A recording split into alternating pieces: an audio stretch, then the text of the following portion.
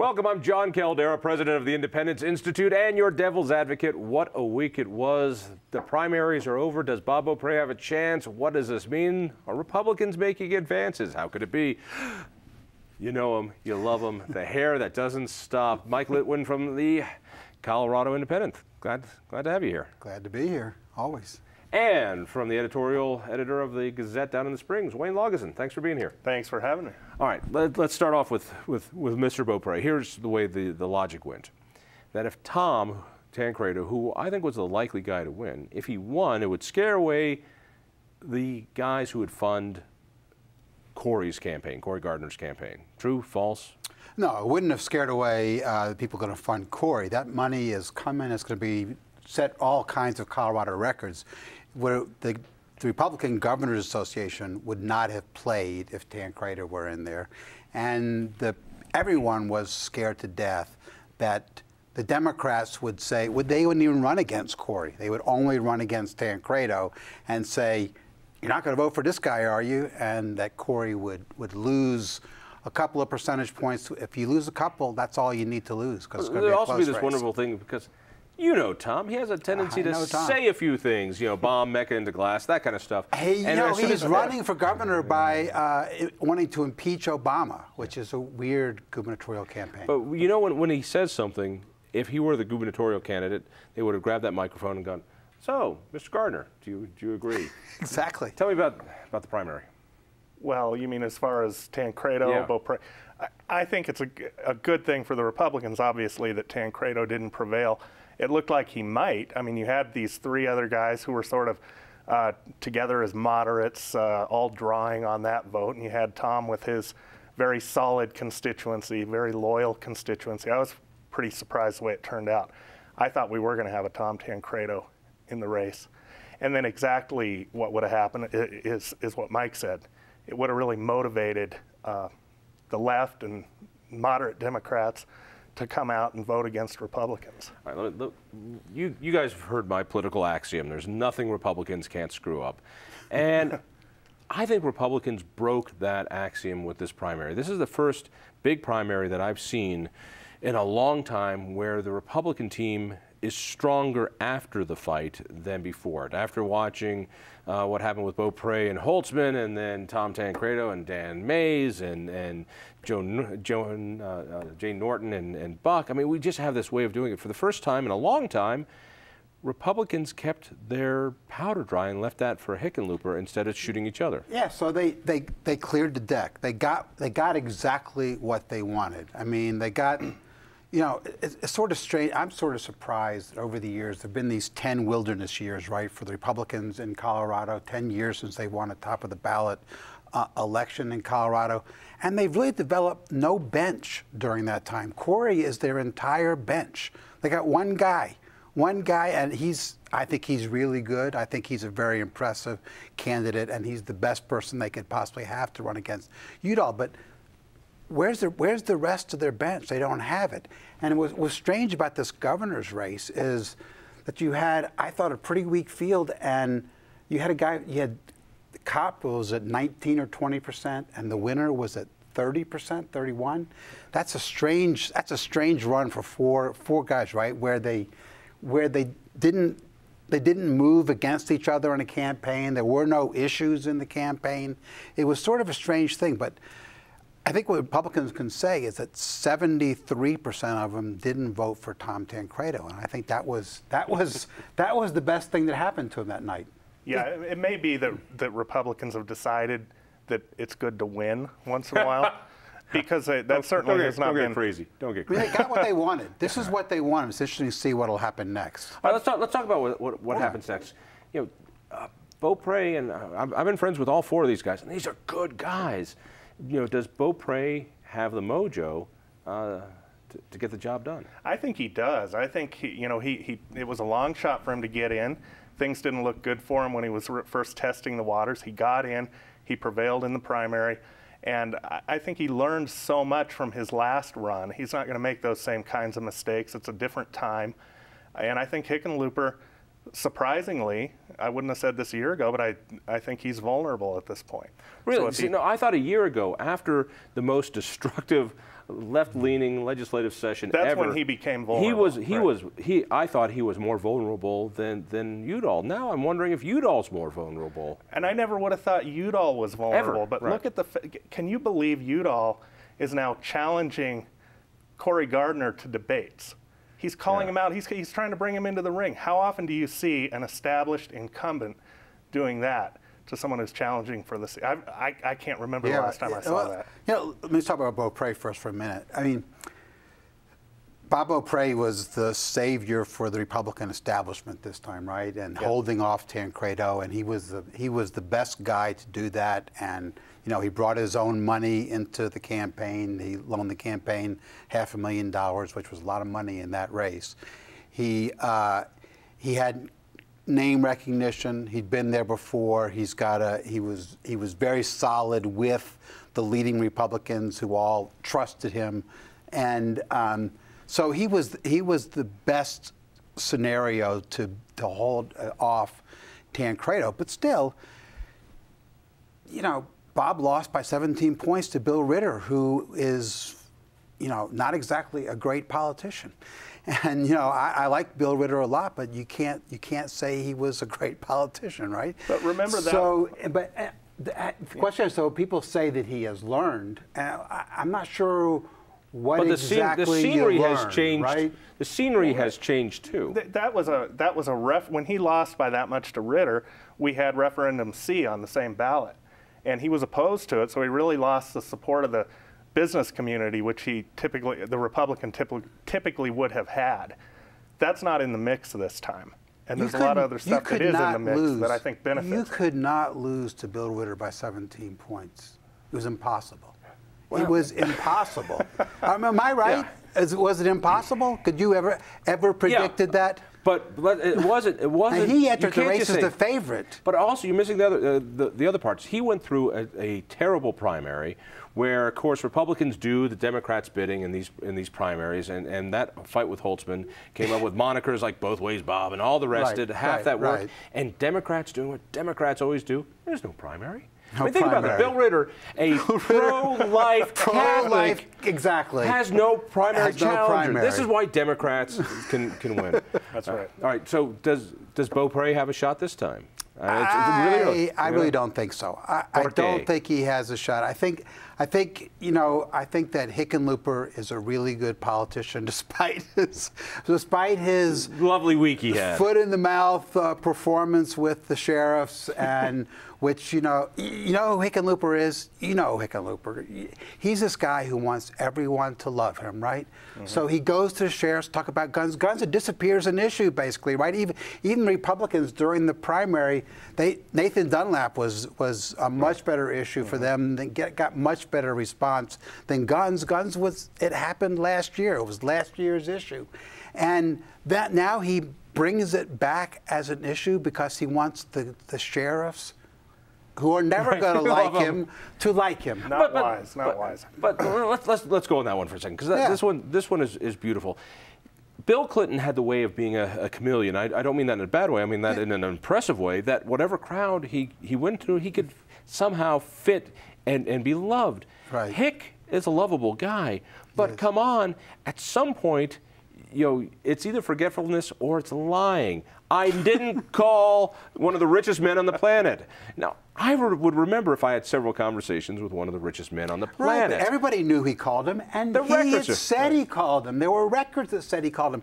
So what does Hickenlooper's brain was? I had to sign it because a staffer promised that I should sign it. Come on.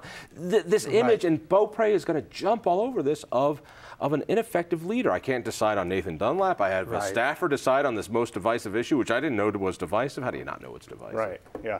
No, I think any more, public meltdowns like we saw last week at the sheriff, was it 2 weeks ago at the sheriff's convention, and he just becomes more vulnerable, and it sort of depends what happens to the economy between now and then, obviously. But what was the message out of the whole sheriff's debacle? I mean, every time Hick touches the issue around guns, his hand gets burned. I mean, every single time. Even when he Right. tries to be nice, oh, I'm sorry I didn't talk to you when you wanted to, it flies back because he lied. I mean, Right. he lied. Well, guns, the Democratic handling of guns is a gift to the Republicans in the first place. Hick should have known that and stayed away from it as best he could, and he never did. And then, like you say, that thing in front of the sheriff's convention just made him, it was a lot like the Nathan Dunlap thing. It calls into question his leadership. As we wrote in the Gazette, lots of people can disagree with you on your gun control platform, and a lot of people can hate you for it, but a lot of people will agree with it. The fact of the matter is, if you can't stand behind it, no one's going to respect your position. Love or hate your position on that, if you can back it up, if you can own it, then at least you have the respect, even of people who don't agree with you. And he didn't do that. But but guns is not going to win a statewide race in Colorado. It's just not. It energizes all the people who are going to vote against Hickenlooper anyway. No, hang on, stop there for a second. Yeah. There was a citizens' initiative to get the concealed carry ban on college campuses again. Right. They said they had enough signatures, and they pulled it. Right. They won't do it. Why? Because Democrats don't want anything that is gun-related on that ballot because they'll get their asses handed to them. But Republicans don't put pro-gun stuff on the ballot either because they know it will lose. I mean, has there ever been a pro-gun thing on a statewide ballot? I can't remember it. Why? Because it loses. In fact, there was one that was started just recently, and it didn't gain any momentum. Right. It couldn't get any funding. So you're right about that. I mean, Hickenlooper is not going to lose on guns. And the other thing, he motivates the base. No, against I agree. So, I'm not arguing against how much he fouled up. He fouled up big time. How does a guy in 2014 not know that what he says at that meeting is going to be recorded? It's 2014. Everything is recorded. Everyone's got one of those phones. Everything is recorded. How does he not know that? So yeah, he fouled up. It went viral during the meeting while he was talking. Right, exactly. but also, Hick is Hick. He's been around a good while now. People know him. It's not like anyone is surprised when he screws up like this. Well, there's one thing about screwing up. There's another thing about lying about it. Saying, I didn't make the call. I didn't know you guys were trying to reach me. I was there with the sheriffs. They were hanging out in his office, banging on the door. I know. I didn't know it was divisive. Are you kidding me? Crazy. It's not just that kind of all shucks thing, which I think people are worn thin of. This is, no, you lied to me. All right, it's a small lie, but you lied to me. I agree. But I'm saying people know Hick. I think he's got a Teflon effect. He's likable. The economy in Colorado is pretty good. People talk all the time about how, Colorado isn't doing as well as it should be doing. But if you look in every national magazine that ranks friendly to business, good for business, they're in the top 10 in every. Sure. We're in the top 10 in almost every single one of those. I don't see how that guy loses to a guy who's already lost by 17 points in a gubernatorial campaign. I don't know. I'd just be shocked. I don't think it's out of the question that Beaupre can pull this off if he can come across as likable, which he is likable. I mean, but it is true. Hickenlooper has this high likability factor. He overuses it, which he did at the sheriff's and on other occasions. It works for him most of the time, and then when he overplays it, it backfires on him. So I think the Republicans it's a long shot. It's going to be a very steep uphill climb, but it's not out of the question. 50 years since an incumbent governor lost in Colorado. See, but 50 years since an incumbent governor lost in Colorado, but that's the same reason in baseball. I keep betting on the Washington Generals over the Harlem Globetrotters because they're due. They are due. They're due. All right, so bring it to Udall for a second. While this primary helps Cory Gardner tremendously, this could be the pickup. How in the world does Udall, a household name, one of these power names, Udalls don't lose? Right, political dynasty. He's nervous. He's very nervous, obviously, and I've heard numbers that should make him nervous. And I think that, I do think there's a real sort of anti-incumbent attitude out there say right that now. Every year. We hear that a lot, but it's not true. It's never true. Sometimes it's true. I hate your incumbent. Sometimes it's true. I hate your incumbent. My incumbent's okay. Your incumbent sucks. It's like children and flatulence.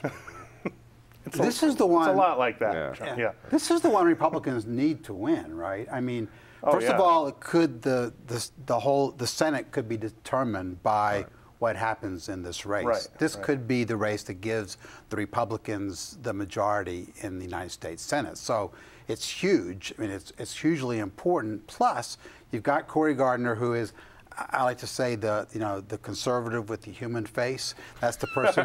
That's the conservative who wins in Colorado, and Bill Owens had that, and Cory Gardner definitely has it. And that's the kind of conservative who wins in Colorado. They've got the best possible candidate. Now, why did Udall ask Cory Gardner to debate? And I'll tell you why. Cory is, he's doing some hiding. He's not sitting down and answering some tough questions. I mean, here's what Democrats are throwing at Cory Gardner. They're throwing the personhood thing at him, right? So Cory comes out. Well, Cory comes out and says, I reject Colorado personhood. But at the same time, he is co-sponsor of a House personhood bill. So the question is, how can you be both? How do you dismiss one when you're sponsoring the other? Politicians do that all the time. When they're in a House district, it's a different dynamic than when they're statewide. When they're statewide, it's different than when they're national. Bill and Hillary Clinton used to be pro-life in Arkansas. They were anti-abortion, pro-lifers all the way until they hit the national stage. That didn't work for them anymore, so they not only sort of walked away from that, they went completely to the other side. No, so I agree. People change on these things all the time. What I'm saying is he's doing it simultaneously. Well, it is difficult, but I honestly think if he wanted to go out and put commercials on TV that said, this election isn't about abortion, or my opponents want to make this election about abortion, because I really don't think anyone's voting on that, and I don't think anyone's afraid that Cory Gardner getting into the Senate is going to take your birth control pills. It just doesn't fly. It didn't work in the recalls, and it's not going to work here. I think there's a bigger issue, which is we're fighting for the 20%, 15% in the middle. That's all it's about. Right. And guys like us, junkies, we think, he voted for this, he feels this way, the personhood, a lot of it is just this intangible likability. What really blew my mind was that the four guys running for governor on the Republican ticket had a 20-point deficit with female voters. Why not the Republicans? Cory Gardner didn't have that. I think it was just a few-point deficit. And it's like, wait a second, they're all Republicans. So it's not the R, it's that face or something about it. But what I think is happening, I think what's happening is you're seeing very much a generic race to this point. I mean, you've got two guys who are, Cory Gardner's name recognition is not that high. It's not that high yet. He's still introducing himself to a lot of Colorado, and Udall is a known thing. He's stuck with Obamacare. He's stuck being the 50th vote for Obamacare. Yeah, he's stuck with a few other things, right? But Cory is still defining himself for a lot of Colorado, and the fight is, and you talk about personhood, that's why it's important, is the fight over defining who Cory is. And it's a cliche, but it's one of those true cliches. Middle-class women in Jefferson County decide elections in Colorado. They really do. So if middle-class women in Jefferson County are worried about Cory on abortion and birth control, he can lose. Before we run out of time, let's go to the other big one that's going to dominate everything. This week, Loveland said no to a fracking ban. I think it was great news. But the talk of a special session to head off whatever Jared Polis is going to put on the ballot, I'm not even certain that Jared Polis has even started gathering signatures. Yeah. And as a guy who knows that business pretty well, if you haven't started already, the chances of it getting on, you're going to have to put a lot of money to get those signatures done in time. Right. You know, this could have been a bluff to get to get to the special session and get this thing done. Right. Industry wants this. You know, amazing. They want the compromise, the thought of actually having to have their industry, life or death, on their industry in one political arena. They can't handle that. They can do the political calculus or the business calculus on we can do this, we can't do that. Right. Political, it's a spin of the wheel. They're afraid of what the voters might do. Go ahead. But I think the voters will reject this. Yeah. And I hope there is not a special session, because losing by half and calling it victory is not victory. I think this is a winnable thing, but they want it. The governor wants it, because the governor knows that if this thing gets on the ballot, he's going to have to come out against it. I'm not even sure they can. How can they get some of this stuff off the ballot if they have a special session anyway? I mean, that would take a lot of cooperation by a lot of different people. It only takes Jared Polis because he's the money. He's the money. Well, that's behind true. it. He can defund it. The whole Jared Polis thing, by the way, is kind of funny. He goes off to his vacation home in Weld County. The man's worth, vacation capital of Colorado. The man sold companies for hundreds of millions of dollars. He sold one company for almost $1 billion. This is a multi-millionaire, billionaire perhaps, Boulder resident who goes off to his vacation home in Weld County. There's some working class guys across the street trying to make a living on an oil rig. It annoys him. So that sets off this whole thing about Jared Polis is going to stop this. I mean, talk about the elites going after the working class. And if the oil and gas industry will tell the story like that, none of this has a shot. But their industry always runs scared. They are risk averse. This is a big risk. Here's the other side. Jared Polis says, you know, I'll accept this compromise only if it's the way it is. So you have one rich guy in Congress dictating to 100 legislators and a governor what the terms of surrender are going to be. They're risk averse because of the amount of money that has been invested. Now, we all talk about the big, bad, scary, ugly, mean oil industry, and nobody cares if they're hurt. And if they put, you know, millions and millions of dollars into a hole in the ground and they lose it all, nobody feels too sympathetic about that. But a lot of these are, first of all, you can see where they're running scared because they have a lot on the line. But a lot of people who are going to lose out are just people who invested in property for retirement, or they expect an income from an oil lease, or they own the mineral rights under the ground, and they're just ordinary, common Coloradans who that's where they put their money. They're running scared as well. But two things. One is that this is a pro-environment state. You know, that's the default position, and that's why the oil companies are scared. And two, I think the oil companies overstepped and they overreached, which is why you've seen this, you know, the people backing away from them in some of these towns, that they came too close to residential neighborhoods. They shouldn't have. I don't think they had to do that. There's just a lot of oil out there to keep telling us. So I think they initiated something that caused people to back away from them. I don't think they had to. But the nuttiness of the environmental argument here, which was first, you know, your water is going to burst on fire, and we find out that has nothing to do with fracking. Then they say, well, that's not it. It's poisoning the well water. Then we find out, well, wait a second, that's not the case. It's all cement. The drilling's all in cement. That can't be it. Well, then it's the hydraulic fluid that comes out. It's like, well, wait a second, that goes into a special pool and gets recycled. That's not it. Now it's methane. Oh my God, it creates methane. And when we find out that the cows here in Colorado make a whole lot more methane than any oil will put together, then where does that go? Property and value. So as people understand this whole emotional issue just craters. Yeah, but it's science, right? I mean, it's science. We know that people only believe the science that supports their feelings, right? So people, people reject science when it says something that they don't, want to agree with. By the way, this is where environmentalists and the guys who want to teach creationism in grade school, they're right here like this. I want to believe this. That's the way it is. And the anti-vaxxers. It shouldn't be about feelings. It's about property rights. It's clear and concise in law. A lot of these people, a lot of these neighborhoods, and people bought their houses in these neighborhoods, encroached on minerals, on mineral-rich ground that somebody owns and has a right to go in here and extract their minerals. They built their house here. And there's going to be an oil well there. You should want an oil well in your backyard. I do, actually. I want an oil well in my not if it's backyard. not your money. No, even if it's not.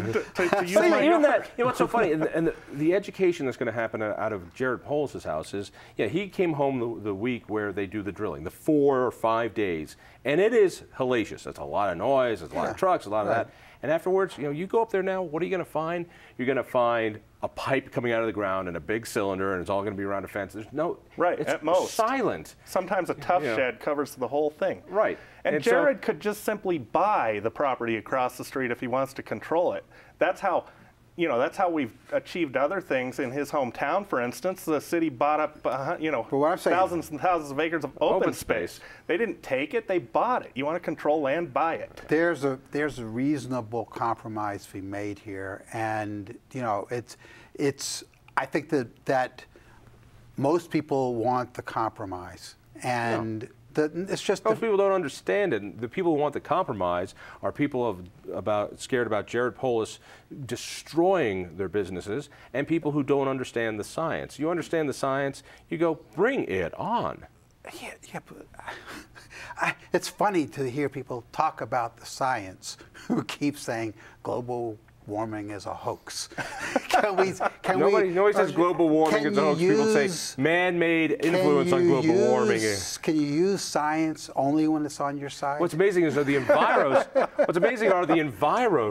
who support gas drilling, because this is the bridge fuel. This gets us off of carbon. All right. Only a few seconds. Yeah. Is there a special session? Is there not? I think there's not. I'm thinking it's about 50-50. All right. Thank you, and thank you. Listen for me on KHOW Radio. Tell a friend about the Independence Institute, independenceinstitute.org. We'll see you next week.